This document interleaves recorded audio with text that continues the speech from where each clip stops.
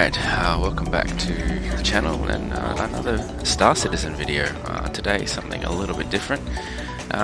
We've got access to 3.19 through the Wave 1 PTU. Yes, I am a filthy subscriber. So we're going to have a look at the new features, mostly the Lawville 2.0 skyline, and a little bit of the new tractor beam stuff. So here we are in our Anvil Arrow, heading out of Lawville. As you can see, things have definitely changed. It's a lot more populated now. These volumetric clouds are pretty amazing, to be quite honest with you. And the city, I mean, honestly, there's a lot more detail in these buildings, a lot more lighting. The buildings feel a lot more fleshed out. Yes, as you can see, just having a look around. Yeah, she's pretty nice. I'm liking this update, I really am.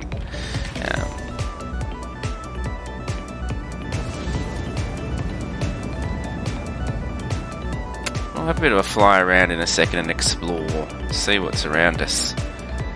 See if there's anything new, any trouble we can find ourselves. Keeping it relatively slow, I don't want to crash. Not the best pilot, so...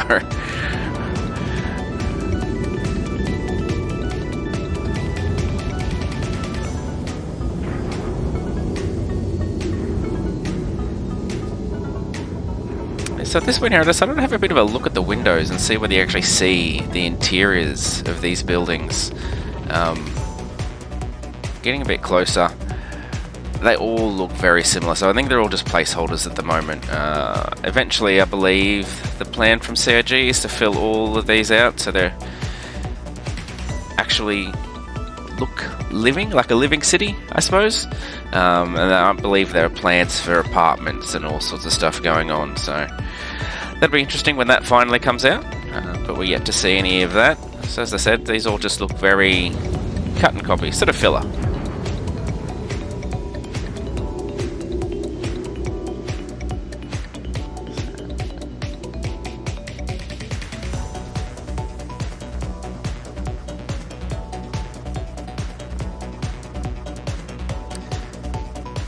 I don't know if you can tell, I could certainly tell what I was playing. Performance has been degraded a little bit by the new clouds and the new buildings. The PC I'm running this on isn't slow by any standards. I've got a 5900X, you know, 12 core, 24 threads, running at 4.5 gigahertz. I got 32 meg of, correction, 32 gig of RAM, 32 meg, god. And it's all running on an NVMe SSD as well. So I think there's a bit more optimization that could be done with this. But still looks pretty. Frames are relatively smooth.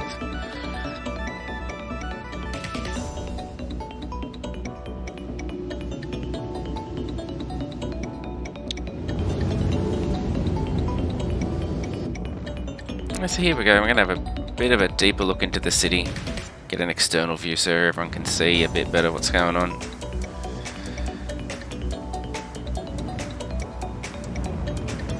It's me trying my best to mimic actual flight characteristics. See, we're just going to have a bit of a look around and see what's out there. I don't think this part really needs any commentary. I'll come back to you guys when there's something to talk about.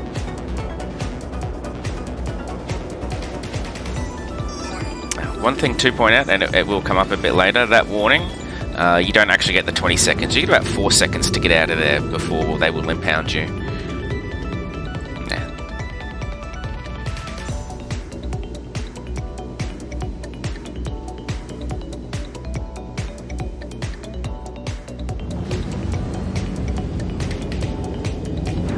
There's an obvious placeholder sign. Looks a bit glitchy, kind of cool. I like the look of it. Yeah, that cityscape is pretty amazing. This game is pretty damned amazing, let's be honest. They look like train tracks below us. I didn't see any trains. I did hang around for a bit to see if any would pop up, but nothing happened, so we just moved on.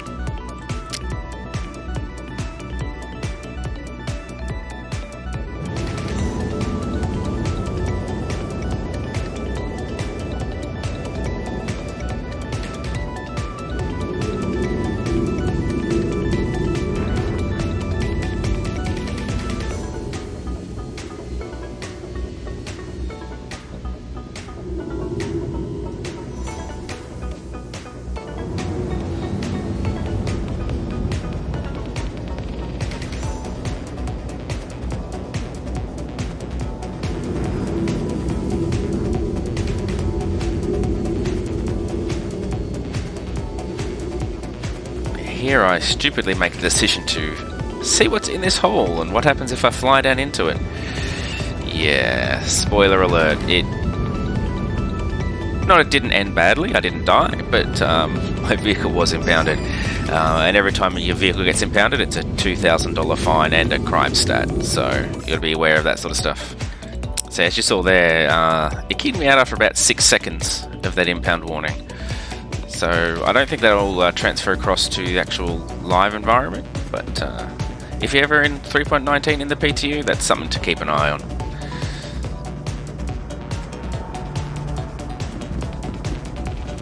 So yeah, as you can see, I got a crime stat from that. It's only a level 1 crime stat, so nothing too bad. $2,000 fine. Who cares? It's all fake space money anyway, right?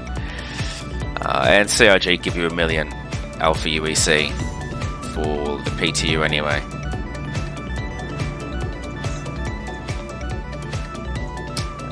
So it's right about here I decided, rather than explore any more of Lawville, I would try and go out. I'd heard rumours that you could actually hire a vulture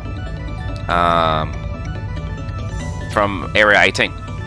So here we are, Area 18. About to fly into there and see if we can find it. Apparently well, from what I heard, you could hire it from the exhibition hall.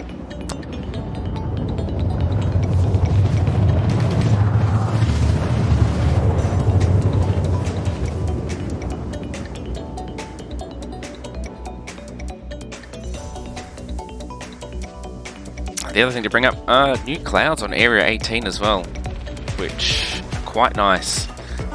They do make flying a bit interesting because they're very low-lying clouds.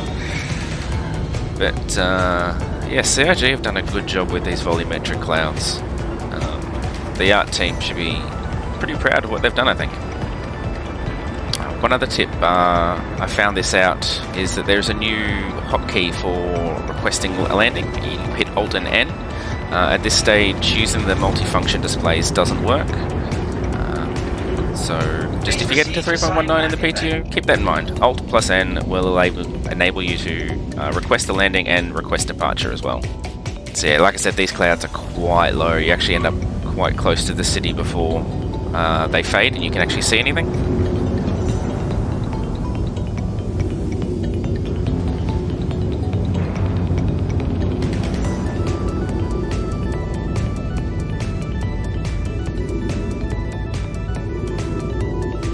Here we are flying into the spaceport. I actually find it quite hard to see when the rain's washing up against the cockpit window, so sometimes I'll switch to external view.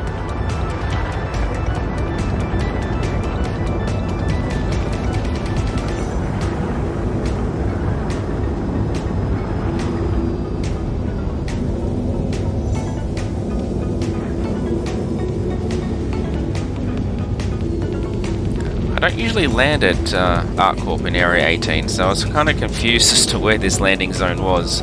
It clicks eventually that it's underneath me. Yeah, right about here, I've worked it out.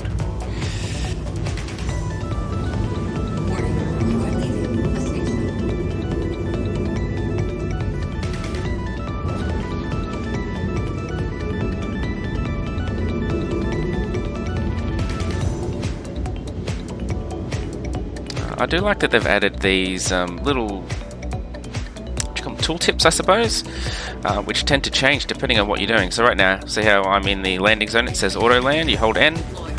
Oh, that was a nice addition. It's just good for new players. I believe there's meant to be a new player experience coming with 3.19 as well.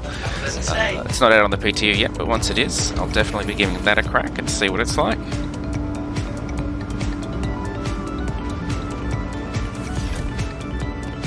So yeah,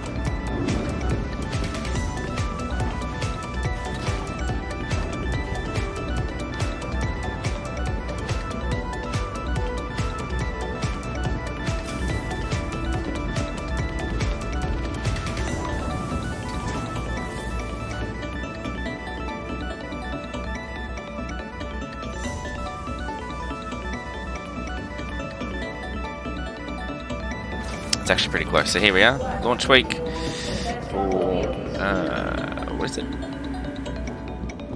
DefenseCon? There you go. So I had been told there was a terminal back here somewhere, but I couldn't see it, and these elevators, as you'll soon see, go nowhere. You can open them, go in, but they just bring you back to the spaceport. So, yeah.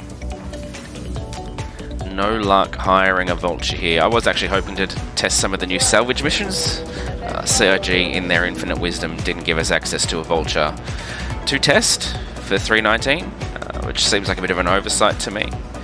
I think they should have given us a vulture. Otherwise, they're stuck with a limited player base that can actually test, because not everyone bought the vulture. It was a $170 ship, I believe, US, which isn't exactly achievable for everyone. And in 318, the PTU, they gave us a vulture, so maybe it'll be coming in later patches. If it does, I will definitely be testing the new salvage missions, because they sound quite interesting.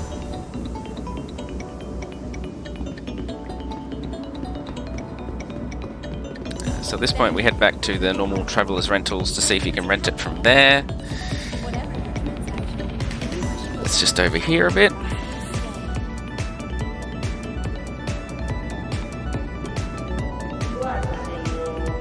So scrolling through the list, yeah, you see, can't hire the vulture.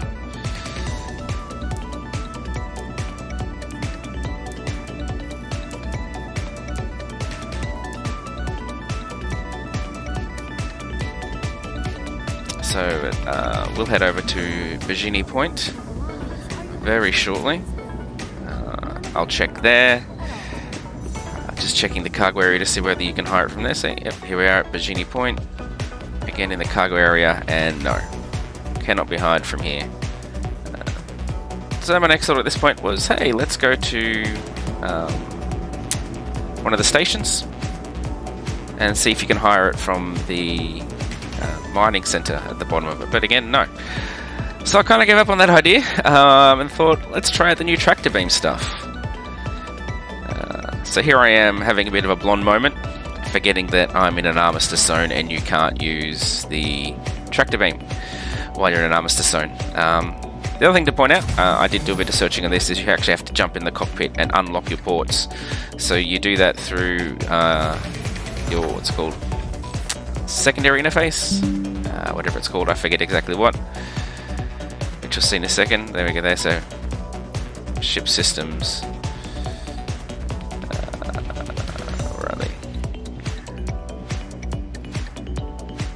Vehicle, yeah, supports. So you unlock all your ports, and that actually enables you to take components off your ship and put components onto your ship. At this stage, just weapons. The other components are not interactable. This is just the first iteration of the tractor beam.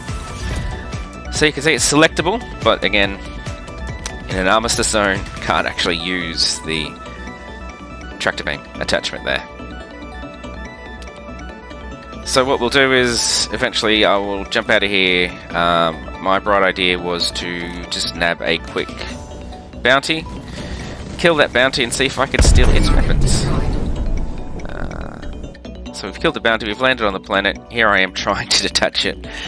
Took me a little while to work out, as you'll see, that unlike cargo, you don't just scroll in and out to move it around. You actually have to physically detach it by moving it away. And moving that slowly doesn't really work.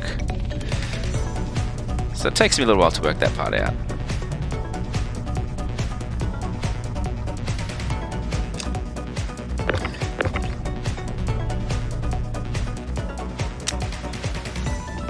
So yeah, at this point, going back to the crashed ship I destroyed to see if I can steal its weapons. And it turns out, no, you can't. Which, again, this is just the first iteration, so I'm sure this will be coming. That at some point, once you shoot down the ship and it lands, you'll be able to actually take the weapons off of it. Which makes sense to me. There's no reason you wouldn't be able to.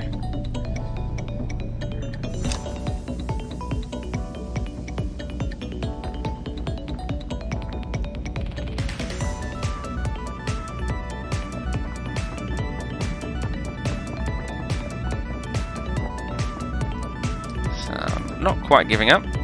I'm going to see if I can get up on top of my arrow there and take off the turret's weapons. Turns out if you jump up on that little antenna, I guess it would be, you can actually get up on the top. And so right about now I worked out, hey, you just have to move it far enough to get it away, to detach it.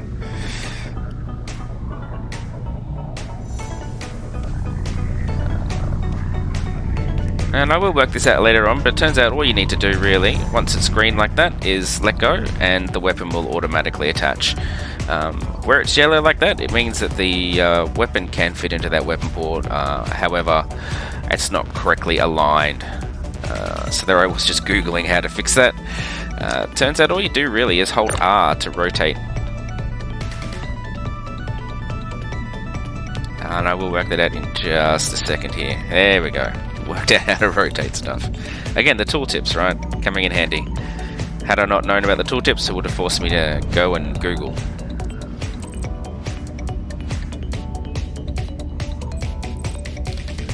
Just having a sort of a play around to see how you can move this thing around.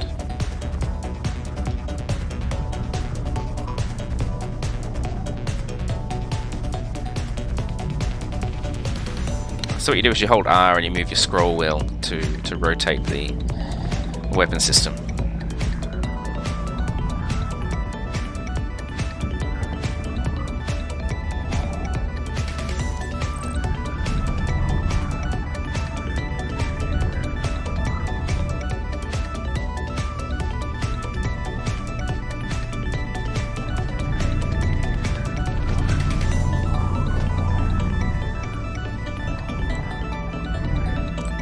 Alright, and we got it back on. So yeah, that's it guys. Thanks for joining me on another Star Citizen video. Once again, if you like what I've done, feel free to like the video, subscribe if you think that I've done enough to earn a subscription, chuck a comment down below if you think I'm a complete and utter idiot, and I'll see you on the next one. Cheers!